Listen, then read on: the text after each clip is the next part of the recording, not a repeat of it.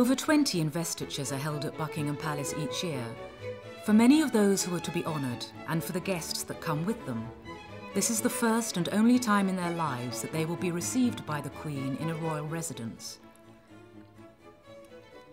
Before they are presented with their honours by Her Majesty, recipients attend a briefing from the Lord Chamberlain's office. Good morning, ladies and gentlemen. The investiture this morning starts at 11 o'clock.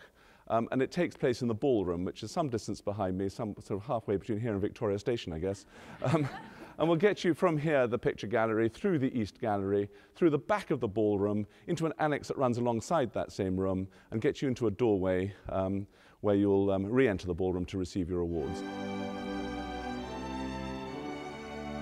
Honours recognise achievement in all walks of life and are given on the advice of the Prime Minister's office.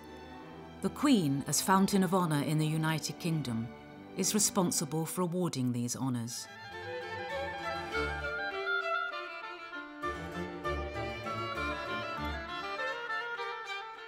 Investitures are traditional, and I'm always absolutely fascinated by the people who come and all the things that they've done, and they all have different reactions. They all can tell you something different. And if you ask the right questions, or if if you know a little bit about what happens there, you can always, it is always different.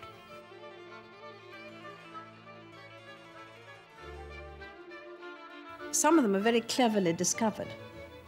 I think that's very important.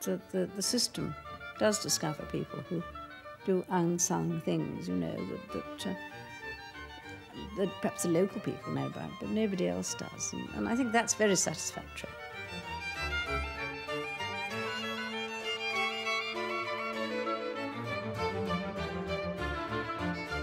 The whole atmosphere of the day really was extremely awe-inspiring, and to be in the same room with so many fantastic people was a real privilege. It was much more relaxed than I thought it would be. She was very, very, shall I say, informal. It wasn't extremely unnatural in any way. It was just a nice chat, a nice conversation with somebody which I found extremely, extremely nice and something to remember.